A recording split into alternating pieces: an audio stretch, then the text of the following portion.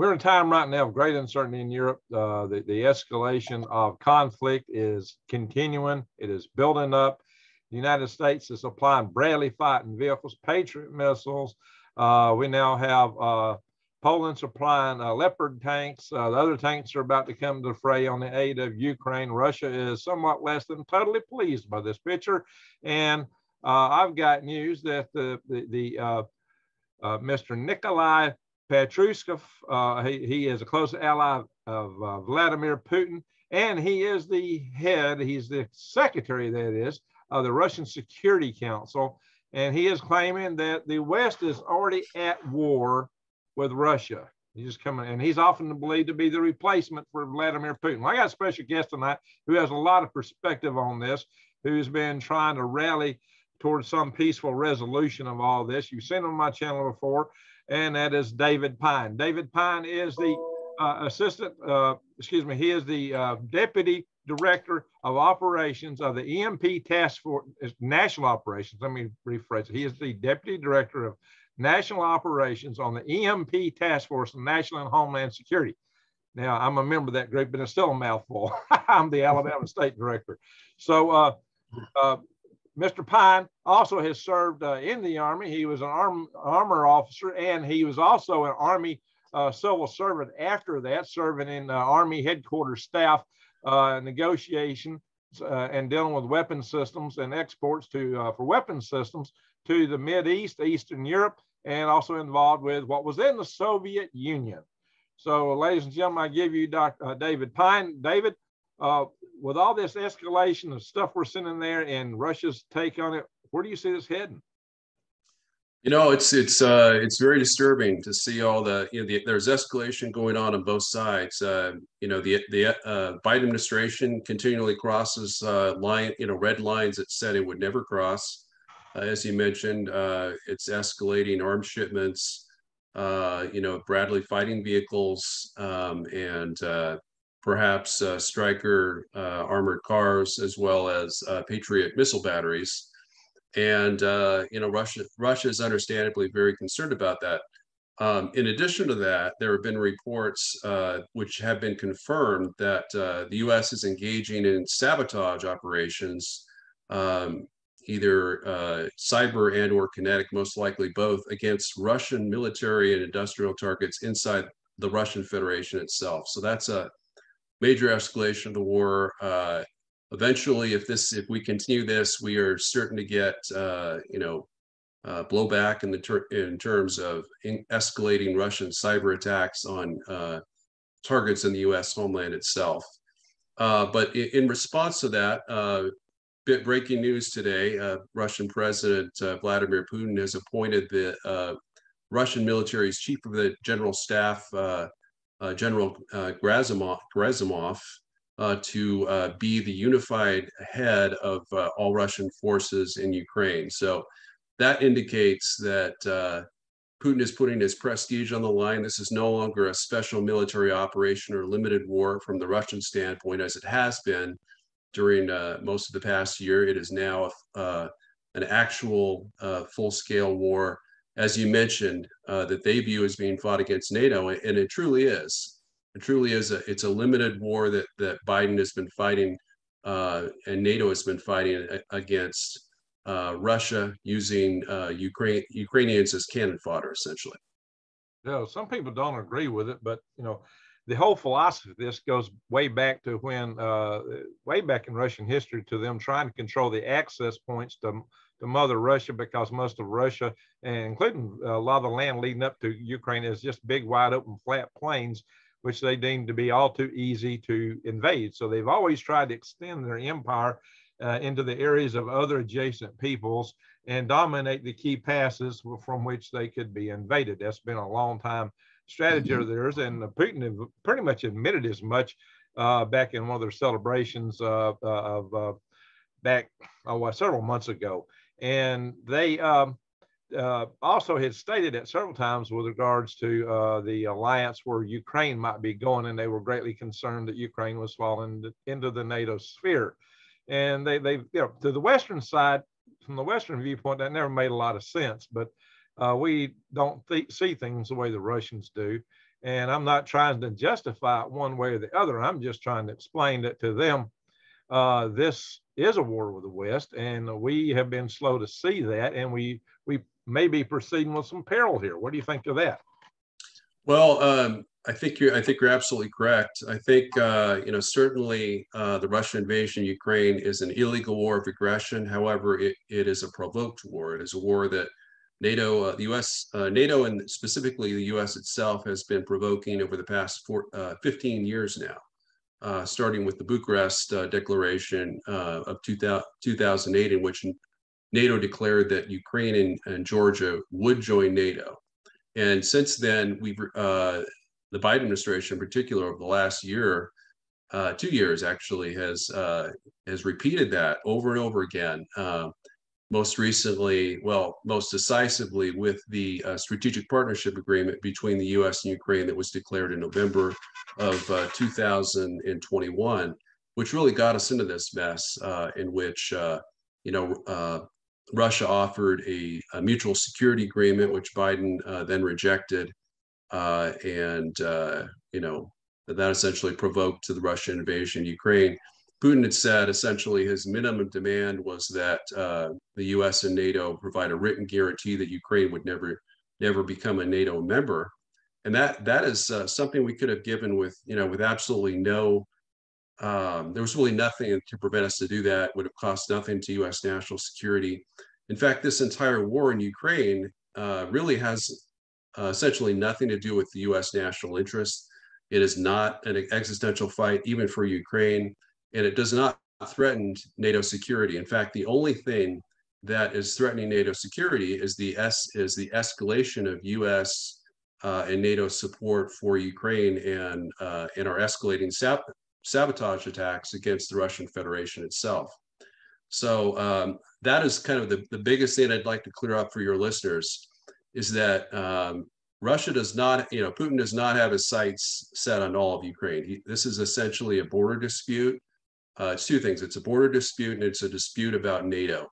It could have been resolved in advance if President Biden had announced his support for the Minsk II agreement. That was the framework, the preferred framework that Putin had really been trying to pursue from 2015 to 2022, up until a couple days before the invasion. But most importantly, that the written guarantee that Ukraine would never join NATO. But essentially, the ceasefire that Russia has proposed and that I've advocated Ukraine should accept would essentially, lock in Ukrainian battlefield gains.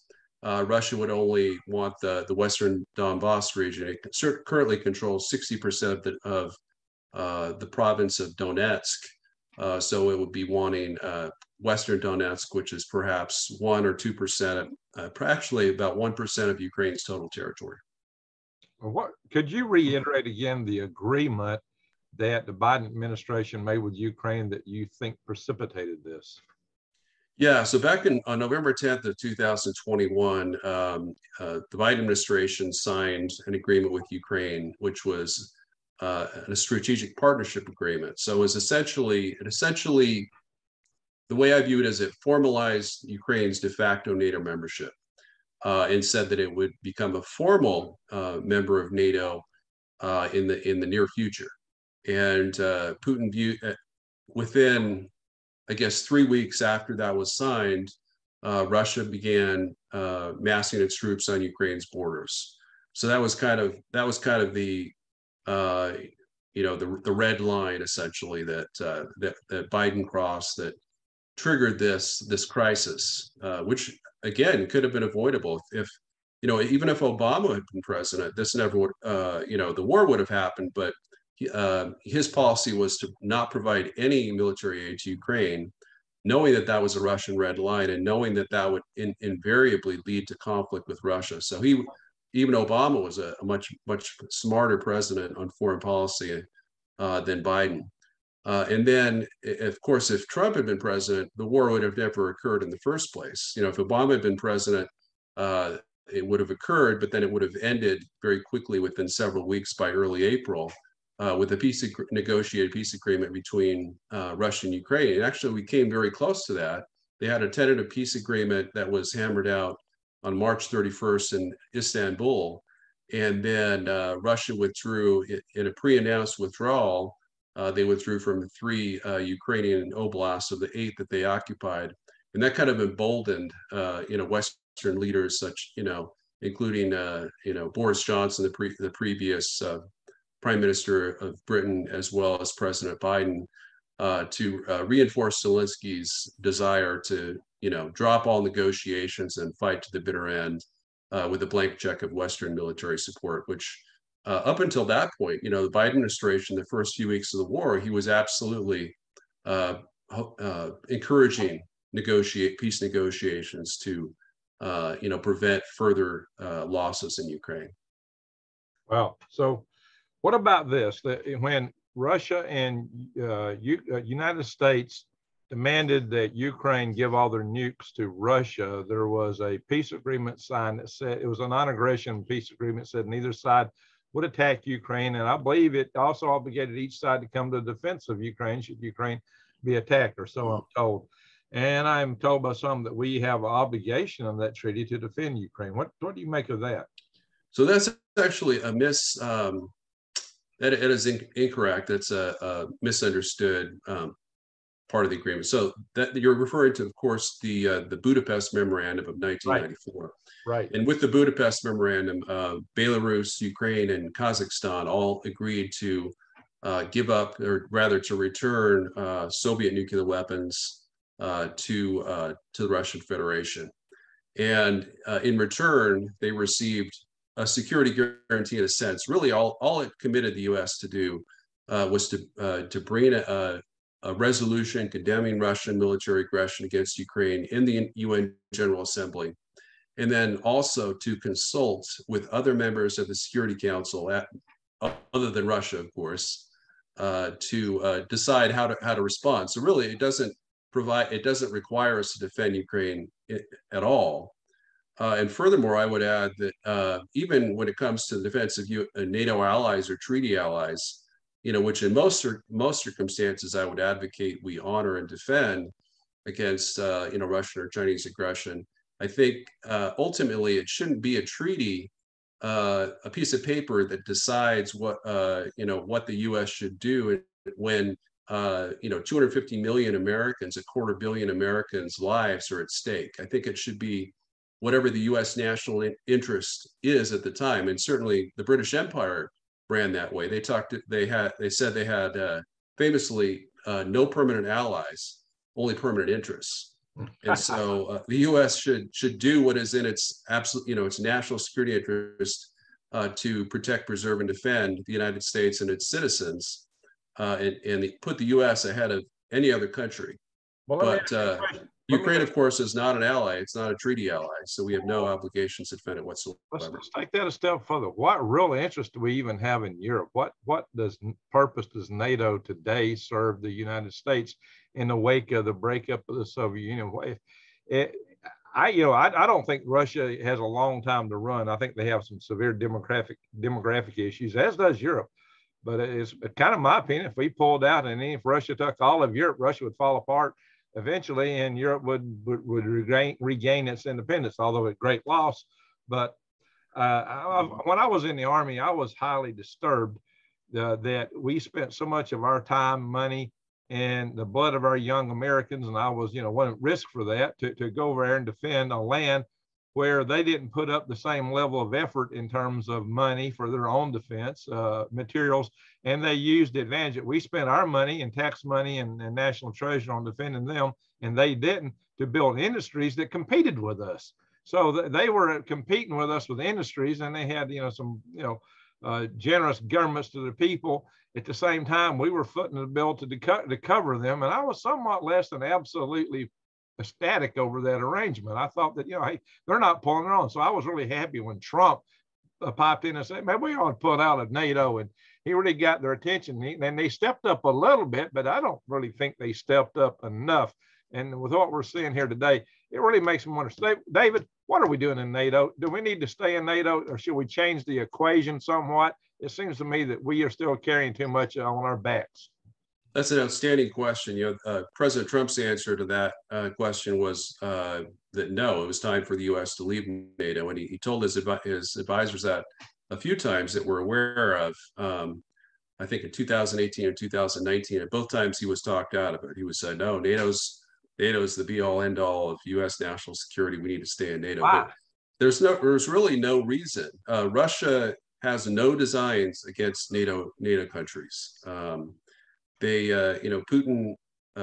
even certainly, if they did, what skin would we lose if they took them? I mean, what do we get out of Europe today? I mean, Europe is not providing anything that we actually really need in this country. I mean, yeah, it's a homeland for a lot of people, and there's an emotional connection. But it may be because I'm from the South. My ancestors are so far removed, we don't even remember Europe, except for when we got sent over in war to defend it in World War I. My granddad, World War II, my dad. That's all they knew about Europe. They get sent over there to defend it. What are we doing over here? Well, I would argue that the U.S. does have a vital national interest in ensuring the freedom and independence of Western Europe, as well as Japan, being, strong industrial powers with some military potential and that are aligned with the U.S. But with regards to Eastern Europe, and particularly the Baltics and other former Soviet republics, the U.S. has no national interest at all in defending those countries. I've been very skeptical since the Baltics were added in 2004 to NATO, whether the U.S. should remain in NATO. And I guess my solution that I've come up with is that the U.S. should reform NATO into a two-tier system in which the first tier would be Western Europe. The U.S. would retain its NATO commitment to defend those countries under Article 5. But then Eastern Europe, the U.S. should renounce its obligation to defend Eastern European countries as kind of a requirement in order for it to remain a NATO member, and that would go far to ensure U.S. national security, because Eastern Europe, as we've learned from 2 world wars, is a tinderbox. It's regional alliances, its great power alliances have caused 2 regional wars to erupt into world wars in Eastern Europe. The first one, of course, being in Serbia, with the Archduke Ferdinand crisis in June and July of 1914, which led to World War I, the loss of maybe 40 million lives, and then World War II, which cost nearly double that amount of lives with the Danzig crisis in Poland. So those were both, essentially border disputes. This is a third border dispute in Ukraine and Eastern Europe, and it's threatening to erupt into World War III. Why? Because of the great power alliance we have in NATO. If the U.S. were not a NATO member, does anyone really believe we would care about Ukraine? No, of course we wouldn't. Ukraine only matters to the U.S. Deep state elites because it borders on NATO countries. But as I said, Putin has no ambitions, no territorial ambitions outside of the former Soviet Union, and very limited, even in, relatively limited in Ukraine, totaling at most 20% of its internationally recognized territory. And it was much less than that. It was more like 6.4% of Ukraine's pre-war territory until September, when Putin proceeded to annex 4 Ukrainian oblasts, as they predicted he would back in April, in the event that Zelensky refused to hammer out a peace deal with Moscow. So he did what he said he would do in that regard. Now, the whole war is a very tragic thing. I hate war. I abhor war. And but it's already launched. A lot of the cat's out of the bag. A lot of water is under the bridge. The things that we could have, should have, is no longer something we can get back to. So we got a hand that's played to us, and we got an administration that's determined to take it whichever way they're going to take it, and that seems to be pretty apparent. So what can we do at this point to diffuse this situation? Well, let me first go back to the last question. The discussion we were having, and that is, I wanted to say that I've come to believe that our biggest mistake of the post-Cold War era, in which we lost our Cold War victory over the Soviet Union, is that we failed to include Russia in the security architecture of Europe. The easiest way we could have done that is we could have invited Russia and Ukraine to join NATO simultaneously. Yeah. If we had done that prior to, if we'd done that by 1995, Russia and China would never become allies, let alone strategic partners. The Sino-Russian strategic partnership agreements were not signed until '96. They didn't become formal allies until 2001. So if we had invited Russia to join NATO in 1995, Putin may have never come to power. And if he had, he would have, pursued his initial kind of pro-Western. He was considered very pro-European, wanting to integrate Russia with the EU. So that of course is kind of a lost dream. When I first came out with that idea most recently earlier this year, I think there's maybe you can count on one hand, which of the 30 NATO countries would support that in the event the war in Ukraine was ended. But in terms of what Putin really wants, I mean, he told us exactly what he wanted with his draft, mutual security agreement. And that's something he came up with back in 2007, by the way. But this was the latest version of it. And essentially what it says is, he doesn't care about the NATO. He doesn't want to roll back NATO. A lot of people have said, oh, Putin has demanded, we roll back NATO to its, Cold War boundaries, in which essentially kicking out Eastern Europe and the Baltics. And that's just simply not the case. What he said is he wanted all US and Western NATO troops to withdraw from Eastern Europe, and all NATO infrastructure to be withdrawn as well. So all bases, any NATO bases with US troops and Western NATO troops would be closed, and the troops withdrawn. And, back at the start of the war, we had, I think we had 5,000 US troops total in all of Eastern Europe, and other Western NATO countries had 4,000. So if we could even go back to the pre-war status quo of only 9,000 Western NATO troops in Eastern Europe, that would be a huge improvement. And if we could go even farther and go back to the pre-2016 NATO status quo, in which no Western NATO troops were in Eastern Europe, that's a really an interesting thing. A lot of people don't realize is that for 17 years, there were no US troops and no Western NATO troops in any Eastern European countries, and Russia didn't bother them. Russia didn't, there was no aggression. A lot of people say today, well, we have 50,000 US troops in Eastern Europe, and if they were to leave, then Russia would just roll in. And that's just, it's not supported by the facts that we know of about Putin's his ambitions in Europe, which are ambitions very limited. Could his ambitions have changed? Maybe he wouldn't have then, but after the war and what's gone down, maybe he would today. Well, I think the key point for your listeners is that NATO has essentially been the cause of the Russian threat. Russia certainly, so there's two elements of threat. There's intent and capabilities. So Russia has always had the capability to destroy the US and NATO, stemming from, I guess, the 60s. They obtained that capabilities while the Soviet Union existed in the 60s or perhaps the late 50s.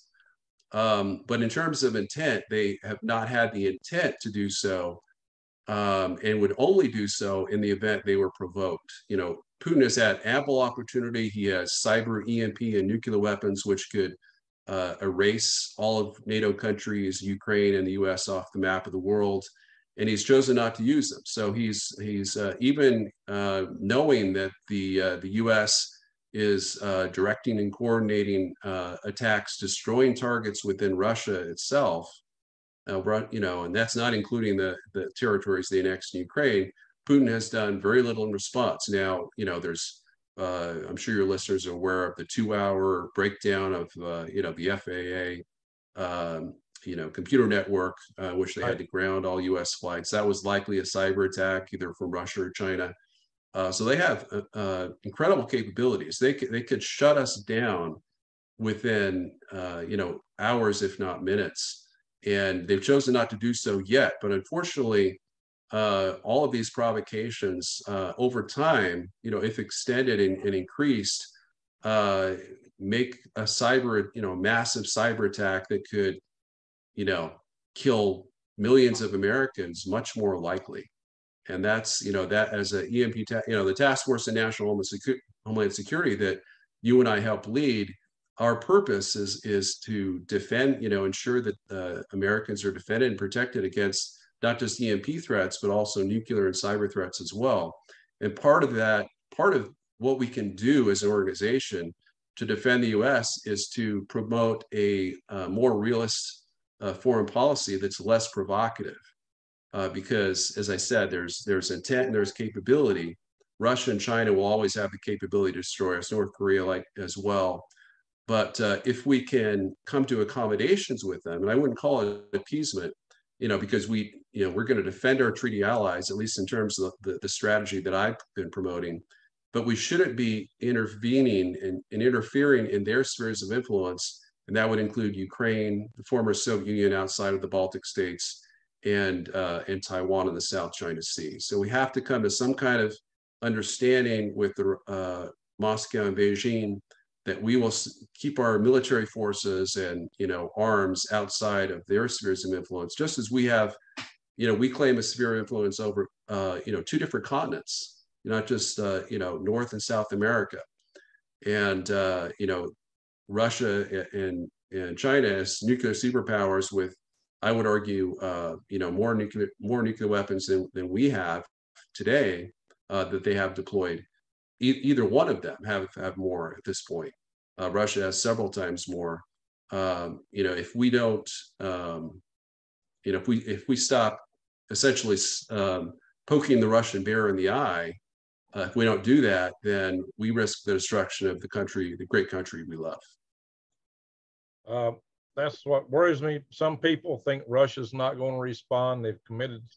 I've got friends who say Russia's committed such crime that we need to go right in there and hold them accountable, put them on trial for war crimes. And I think that would be the existential threat level that absolutely would make them respond. And then they come back and says, well, no, Russia can't even launch anything, but yet they're launching stuff. So I find some of the viewpoints out there, let's say, highly interesting. Yeah. To be charitable. What do you think the actual risk of a nuclear war is? Where do you think the real red lines are? What would really prompt Putin to launch a nuclear war, and how close are we? Tactical, strategic? Look at each one of those, and how close do you think we are to that? Well, let me start with, Rebecca Koffler, of course, a former DIA Russia analyst, has stated that the current risk of Russian nuclear escalation is around 30%. I think that's accurate. That would include either EMP or tactical nukes employed against Ukraine to force their conditional surrender. So I think that's absolutely on the table. The more that we do to help Ukraine win battlefield, battles, the greater the chance that we provoke Putin to win the war in days or less than a week with using nuclear, cyber, or EMP weapons. Well, let me put that in perspective so people understand what 30% means. That is like playing Russian roulette with a 6-shooter revolver when you add 2 bullets in. You add 2 in the chamber, you spin it, and you put it to your head. Is this the kind of thing that we want to be doing, taking a 30% risk? You've got to ask yourself, is to our homeland here, is it worth us taking that kind of risk? That's a discussion that's not been held at the national level. And I'm not going to presuppose the answer. I've got my opinions about that, but this discussion has not been held. People are just automatically making those decisions for us and without due course of conversation, in my humble opinion. What do you think? Yeah, I mean, people just don't realize. I mean, Biden President Biden himself has admitted that we're closer to a nuclear apocalypse than at any time we've ever been since the Cuban Missile Crisis. So that's 61, at the time it was 60 years. During most of the Cold War, we were not this close to nuclear war. Now, I will say that I don't believe that Russian nuclear use or EMP use, super EMP weapon use in Ukraine, I don't think that would lead to a nuclear war with Russia. I think that would most likely, I think Biden would not respond militarily. So I think that would actually encourage him and cause him to pressure Ukraine, say, hey, this has gone nuclear. We need to support a ceasefire. I'll help you get the best peace deal we can get. But short of moving more troops to Eastern Europe, I don't think Biden would do anything militarily, to be honest. I mean, certainly there's a chance that there's a lot of crazy people like General Petraeus and other retired four-star generals in the deep state that are calling on, the U.S. to annihilate, stage a massive conventional bombing campaign and strikes against targets inside the Russian Federation that include, Crimea and the 4 Ukrainian oblasts. But we've never, people don't realize in our history, we've never directly fought another nuclear power. And there's a very good reason for that, because you fight another country, let alone a country like Russia with over 4 times more nukes than we have. But you fight another nuclear power and the chances of nuclear escalation are very high. I mean, they're almost, certainly at least cyber and EMP, they're inevitable. I would say that if we fight China over Taiwan directly, if we fight Russia over Ukraine directly, minimally we'll have a massive, Russian Chinese cyber attack that will take out the U.S.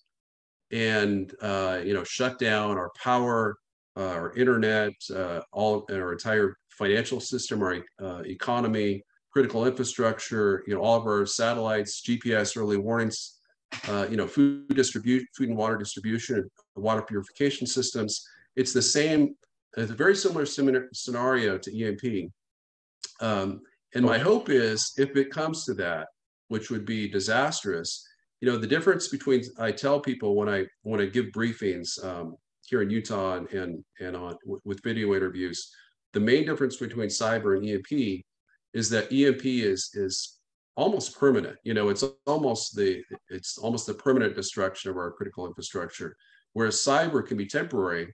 It can be turned on and off. And in an ideal scenario, if there is a massive cyber attack that shuts us down, if Russia and China would give their blackmail peace terms, like essentially a ransom, and say, we don't want any of your money, but these are the terms you'll have to adhere to in order for us to restore your systems and lift our cyber attacks. And those terms, of course, would be the U.S. would have to pull out of the Russian and Chinese spheres of influence minimally and never send any weapons again. But that's what we should do. That's what we should do in our national security interests. And if we did that, the threat of Russian and Chinese cyber, EMP, and nuclear attack would go, from the greatest we've had essentially in that last 60 years to a much lower and more reasonable level that would go far to enhance and ensure U.S. national security. Did you hear about the hacking group Cold River, which did a phishing attacks on Brookhaven, Oregon, and the National Livermore laboratories? And these are a lot of our key national nuclear laboratories, and apparently the Russians were already trying to hack those this past year. So you could say this has already begun to some level. Now that's not the shut everything down level, but it is out there.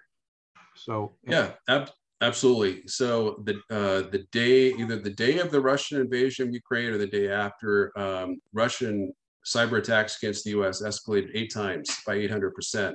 Wow. And currently, it's about 1 million Russian cyber attacks a day on the U.S.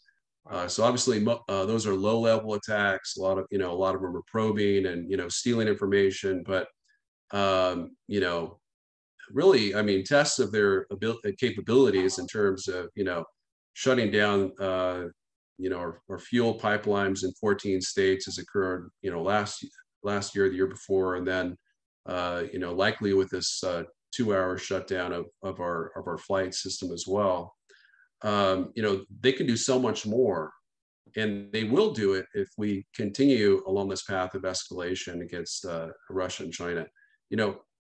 Reagan pursued a policy of peace through strength. Biden, I feel, is pursuing a policy of war through weakness. We were, we at least had rough military nuclear parity with the Soviet Union, and they respected us because we were strong. Today, the U.S. under Biden is much weaker relatively to Russia and China.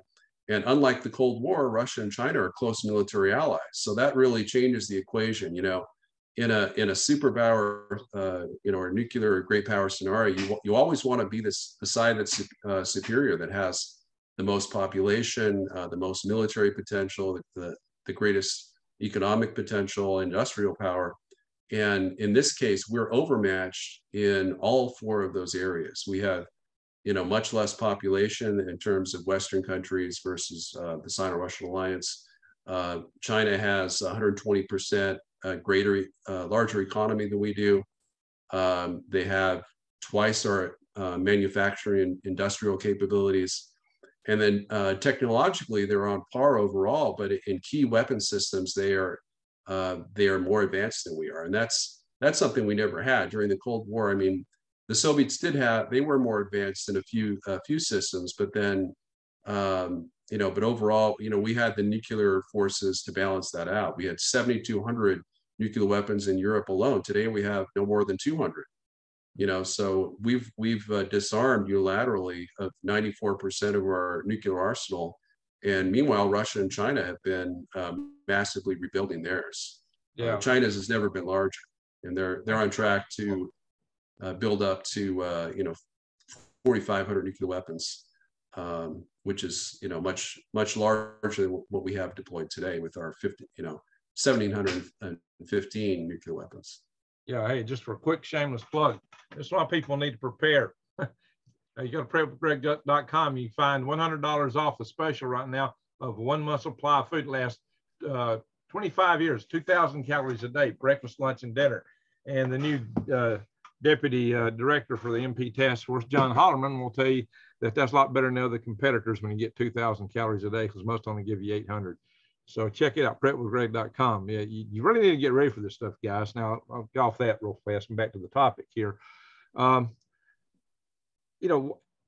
have really a composite risk between Russia and China. Yeah, and it's when you bring China in that we're at the graver risk, because America has won every war it's won is a war of attrition.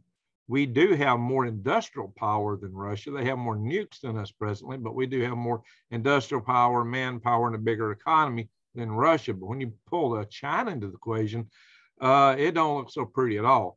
There's no way at the present we would win with China as a war of attrition unless we could blockade them and cut them off from all their resources. I mean, but Russia gives China kind of a get out of jail free card to some degree in that area, because they're building pipelines and other avenues of getting resources into China. So that alliance puts America at peril. And I had back in the past, I mean, like 3 years ago at least, done videos on my channel where I said, hey, we should make peace with Russia and get an alliance with them against China, because I saw the real threat in China. And I know that in the long term, even if Russia and China took the United States out, they're going to turn on each other and China will win. And Russians know that. So Russians have to be somewhere in their deep, darkest reserves more concerned with China than us. And I think we really blew it by not doing that. Now, this is water in the bridge. I don't know how we can repair things today with all the broken eggs that are out there. And I've got a lot of good friends who are absolutely 100% pro-Russian. I got friends who are absolutely 100% pro-China, Ukraine and the conflict over there. I'm not trying to take sides here. I'm just trying to look at the threat that we face as Americans. So with that said, when you look, now you said it was 30% probability of war, nuclear war, and that's talking about Russia. When you pull China into this and you look at the composite risk of what's going on and Ukraine, Taiwan, the potential for China to invade Taiwan. What do you think the composite risk for nuclear war is it that the United States face? This is just based on your assessment. What do you see as the composite risk over the next 10 years? You know, that's a really difficult question. And the ultimate answer, I think no one but Biden knows, because, you know, we know Biden is a controlled asset of the Chinese Communist Party. He's, you know, he's received, you know, his family's received 31 million that we know from China. We just had revelations that he was paid $1 million for his role as I don't know, chairman of the Penn Biden Center, in which he was. It was recently revealed that he had a significant number of top secret SCI, you know, secret compartmentalized information, intelligence papers that were unguarded, you know, in an unsecure environment. And that's an impeachable offense, I would argue, in and of itself. But the fact where China had, Trump has said that China had access to that. Is that true?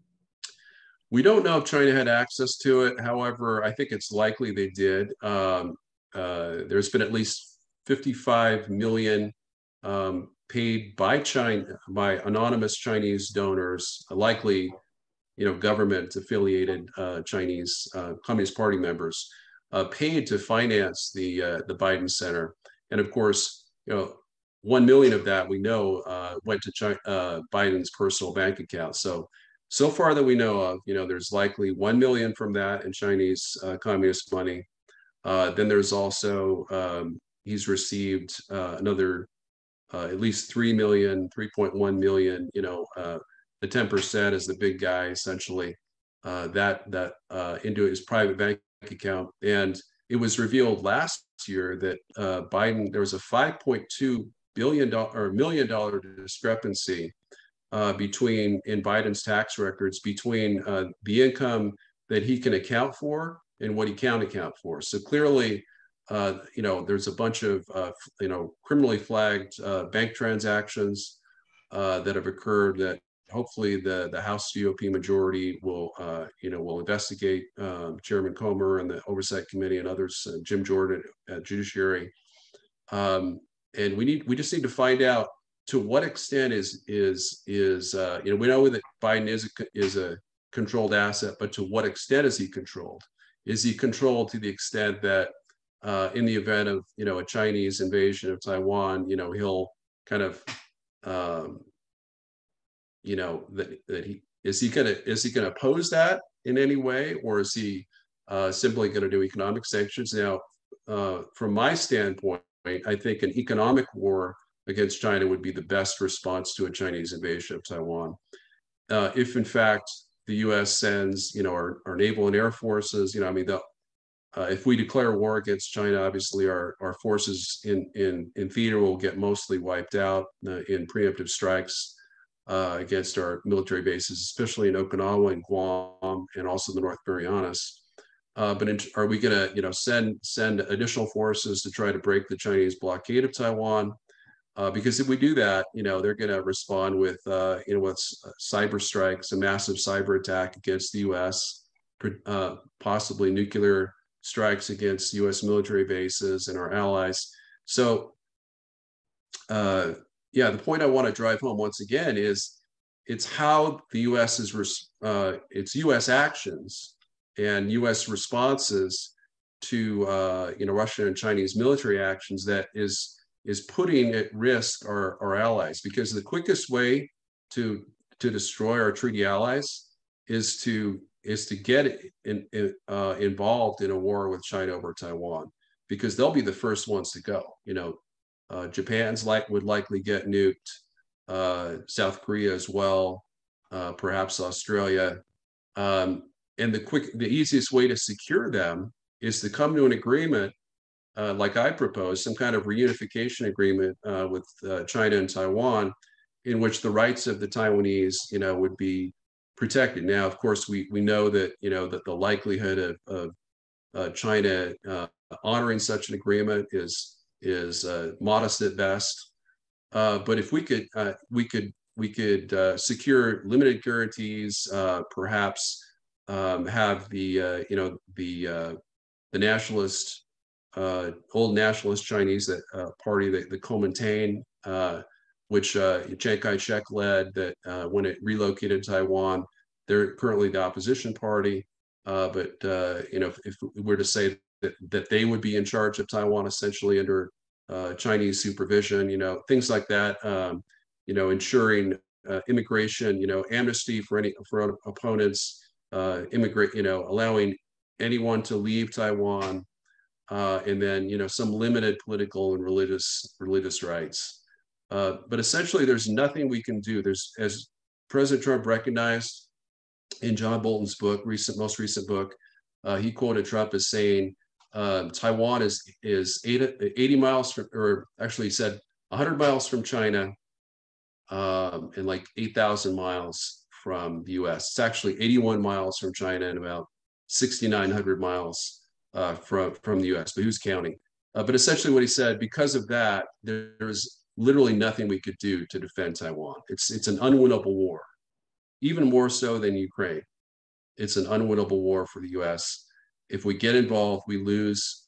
There was a recent war game that I participated, or I joined the webinar that discussed the war game, and essentially what they said is, if we use nuclear weapons, tactical nuclear weapons against China, we lose. If they use them against us first, we lose. It's in a nuclear conflict with China, we're going to lose. And the reasons for that are they have overwhelming theater nuclear superiority in the region.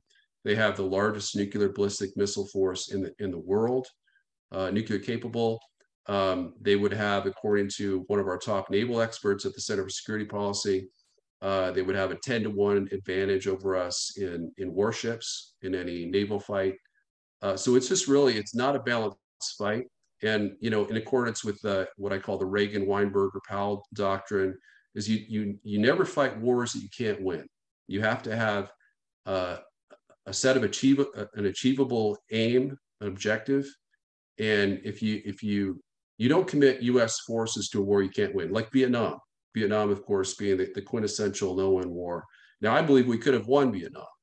We could have, if we had the political willpower, we could have invaded and occupied North Vietnam, and we could have won that way, just in that sense. But the way we fought it was a no-win war, and it should never have been fought because we were too constrained.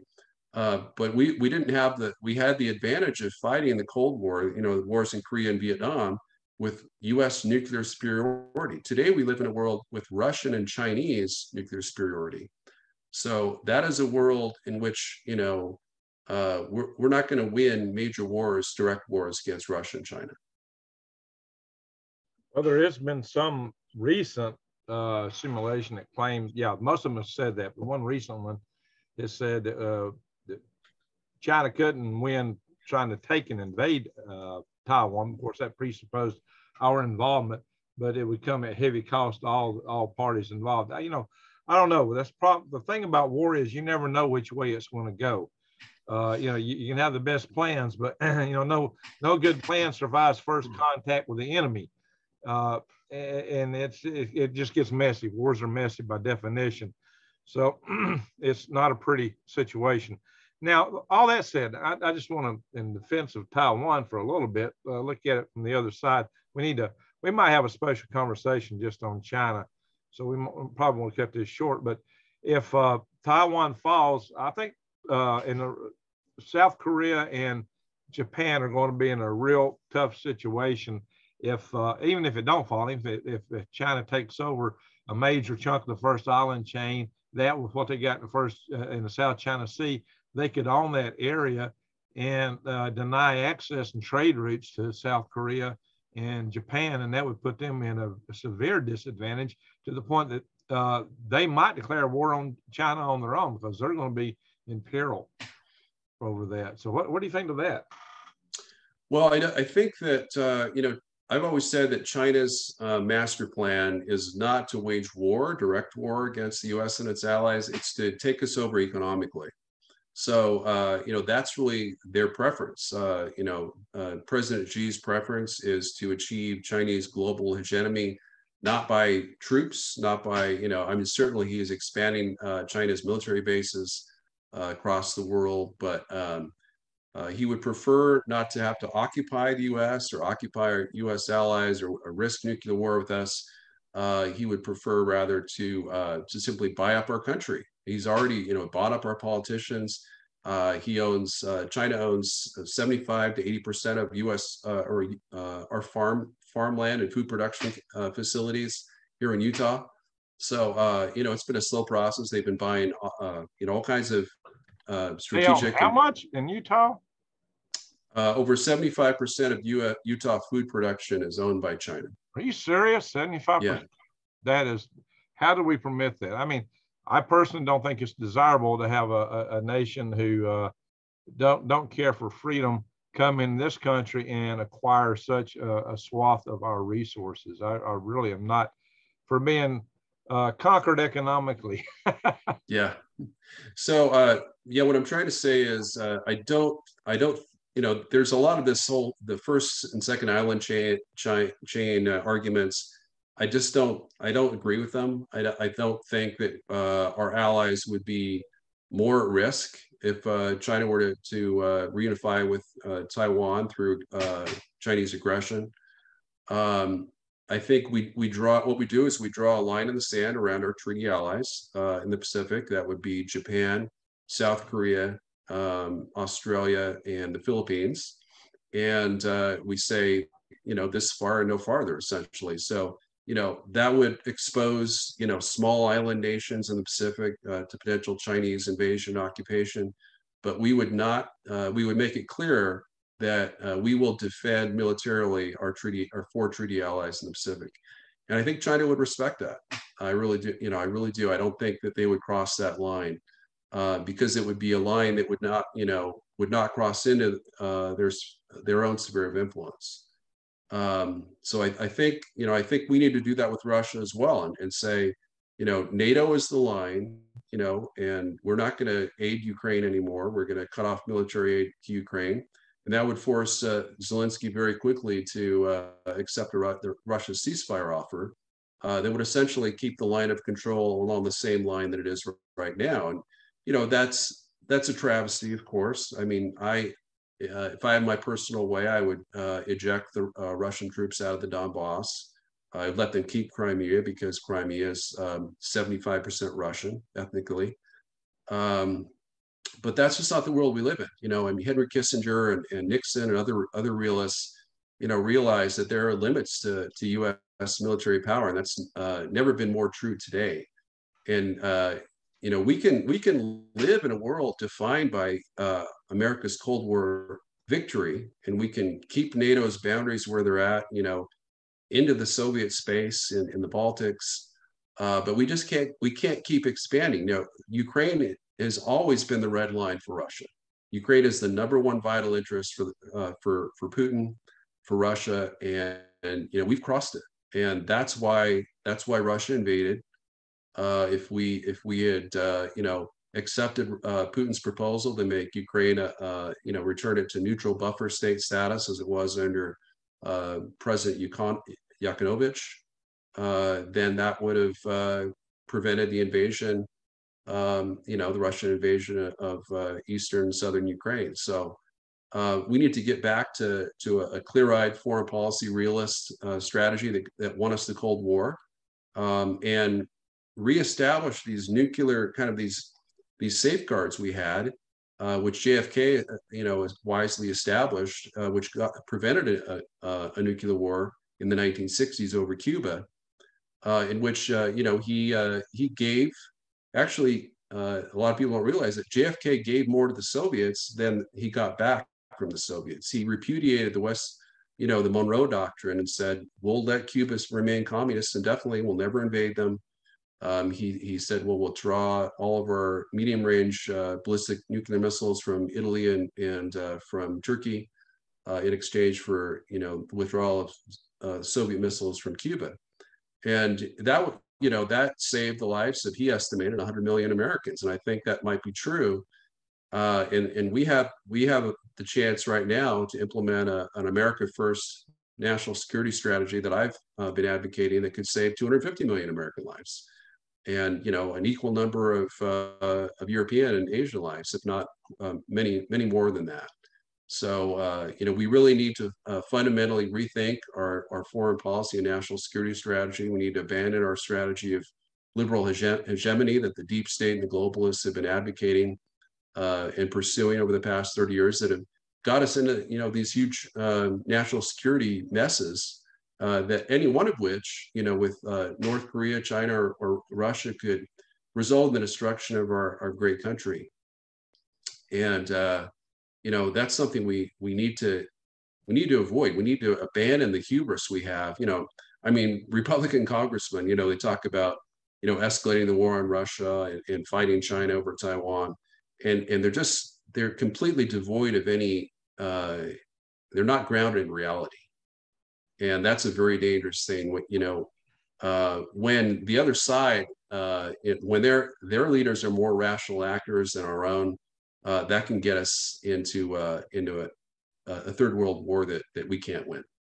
Okay, I buy that. So let me ask you this: given the current administration that's going to be in power for 2 more years, they've got the Senate. The Congress is, who knows where they're going to go in terms of the House, as you just mentioned. This war will probably be over in 2 years. So what realistically, given the cards were dealt, who's in power, what realistically can we do at this point? What should the citizens here do? Who should they call? Who should they ring their bells to take some kind of action? And what should that action be? What can we do? Well, I think we have a shot. We have a fighting chance with the Republicans returning to control the House of Representatives.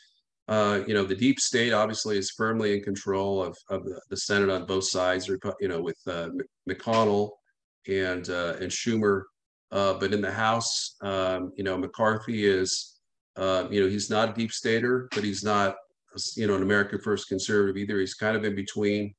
But he's open, obviously, as his 15 votes for speakership demonstrated, the America First conservatives that oppose war with Russia over Ukraine and oppose continued military aid to Ukraine, they have a substantial say, and they can do a motion to vacate at any time. And if the Democrats join with them, McCarthy's gone. He's toast. So, they have a real say and a chance to influence, national security policy. So I think what we do is, President Trump has stated it's vitally important that we pursue a ceasefire with Russia in Ukraine. And, he and other America First conservatives have talked about the need for the U.S. and Russia to negotiate directly, ideally without even Ukrainian participation, because what Biden has essentially done is he has subcontracted U.S. national security policy regarding Russia to Zelensky, and Zelensky's a hothead. He is not someone we want to make the decision to whether to get us into World War III with Russia, because he's already made clear that's his goal. He's made clear since April his ultimate goal is to embroil the U.S. and NATO in a war with Russia, which he naively thinks won't turn nuclear, won't escalate to the EMP level, because he knows that's his only potential hope for regaining control of Crimea and the Donbass region. What he doesn't realize is that that would threaten. That is the only thing that will threaten Ukraine's existence, is continuation of the war. Essentially, Russia's on the verge of a massive winter counteroffensive or offensive, which Ukraine is predicting will likely occur in early February. And Putin has permanently expanded the size of the Russian army by 500,000 troops, so active duty troops. So we started the war with 280,000 Russian army active duty troops. Now he's going to have maybe 780,000. So that's a huge expansion. And already, Russia has doubled the number of troops in Ukraine. So it no longer is has a disadvantage. You know, it's been fighting the war for most of the all of last year with a numerical disadvantage to Ukrainian troops. Ukrainian forces have enjoyed a 2-to-1 or 3-to-1 numerical advantage over Russian troops in Ukraine. So that's going to change. Russia is likely to achieve parity or superiority. And with that, with those numerical increases, they're going to be able to retake probably all of the territory that they lost, certainly since September with the Ukrainian counteroffensive. I would submit that time is not on Ukraine's side. I have seen this war a lot like the American war between the states, in which the South was winning for 2 years, and I mean winning fabulously, but the South could not hold up over the long term, the long game, because we didn't have the manpower and materials, we didn't have the manufacturing, and we got out-treated by the northern states. They just kept bringing more men, and at the end of the war, the Confederate Army was staffed by old men and boys, and it was a very ugly situation. And I see Ukraine Ukraine, when they lose a fighter, they don't replace it so easily. You know, the Russian fighters may not, be the best, there are out there in the field, but they can just keep throwing so many of them in this, and their factories can keep churning. They've lost a lot of stuff, but in the long term, time is not on Ukraine's side. If Ukraine wants a victory, they got to move really fast and make it happen within the next, I'd say, half a year. I'm skeptical that they could actually accomplish that. So I think the negotiated treaty is the best way, and something needs to be done to put a stop to the carnage.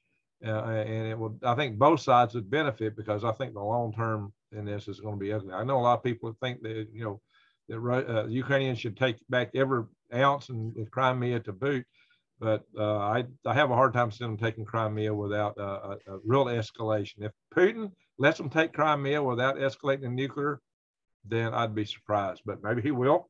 Maybe he will, but I certainly don't see him rolling into Moscow. That's what, Zelensky said he wants a trial for war crimes. To do that, he's got to roll into Moscow. That's an existential threat. That's definitely, I don't see how that's not a red line for nuclear war. I just can't see how that's not a red line for nuclear war. Now, maybe he feels like he needs to be vindicated because of what the Russian troops have done in Ukraine, blah, blah, blah. But, of course, the people in Donetsk, they want some vindication too, I suppose. So wars are ugly. It's a feud. And both sides get hurt. There's nothing pretty. A lot of people who listen to this broadcast have heard from one side or the other, and a lot of them are taking sides. I'm trying not to do that here. I'm trying to take our side as Americans and say, why are we in this? What can we do? We need to cut our losses. And that's right. That's negotiated exactly right. Peace treaty, I think, is a route to cut our losses. And I think in the end, it'll cut the bloodshed in both Europe and Russia. Yeah. I mean, that's exactly right. And that's what I've said all the time, the whole time. I don't take Russia's side. I'm not pro-Russian anyway. I don't take Ukraine. I've been, a little bit more partial to Ukraine, sympathetic wise, but really, I support America.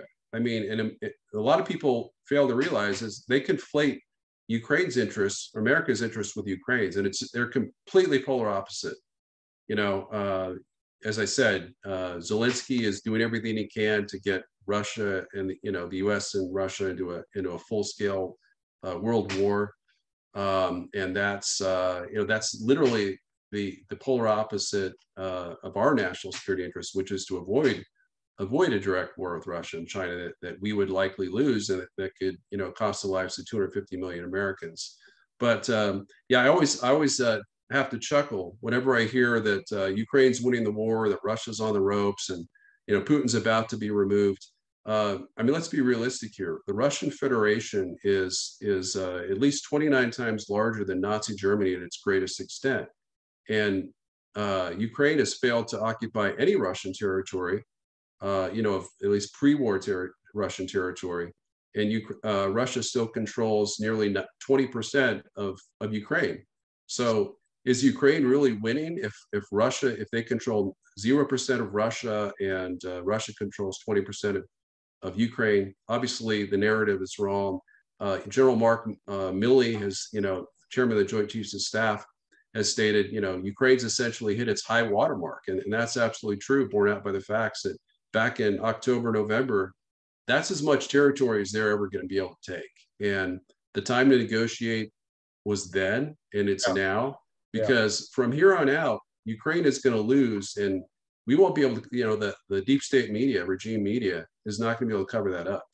You know, as Russia will retake, you know, town after town, city after city, you know, perhaps even region after region over the coming year, and up to the point where, you know, that the Ministry of Defense of Ukraine is predicting that Putin's going to take a second shot at taking Kyiv, the Ukrainian capital. And that's definitely a possibility. But even if they were to simply surround Ukrainian forces, army troops in southeastern Ukraine, you know, I've talked about how they could do a pincer maneuver, go up from Kherson along the eastern bank of the Dnieper